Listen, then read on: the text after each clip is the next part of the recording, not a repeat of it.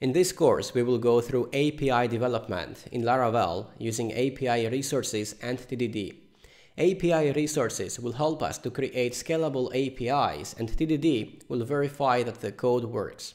Because API resources and TDD are difficult topics, in order to take this course, you should already have experience with Laravel. I will explain API resources and TDD, but other than that, everything else should be known to you. This is not a beginner's course. In this course, you will learn how to use TDD in order to test features. Tests will verify that validation, authentication, operations you take, file uploads, and everything else we build works. It is very important when you are developing a system, and no serious project should start without TDD or some other form of testing. TDD, of course, is one of them. It stands for test-driven development. Basically, it means that you drive your development process through tests.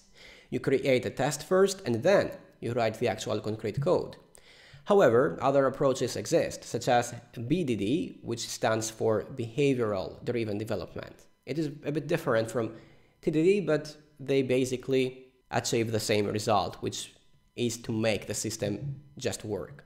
For my setup, I am using Laradoc to run Laravel and Visual Studio Code as my IDE. If you want to learn how to install Docker, we already have a course on the website, so you can search for setting up your local environment, and then you can Google for Laradoc and install Laradoc on your Laravel installation. In any case, this is just my setup. You do not have to follow it. You have your own setup. Maybe you use Homestead, maybe you use Crossamp, maybe you use something else, so it doesn't matter, as long as you have a setup and you know how to run it.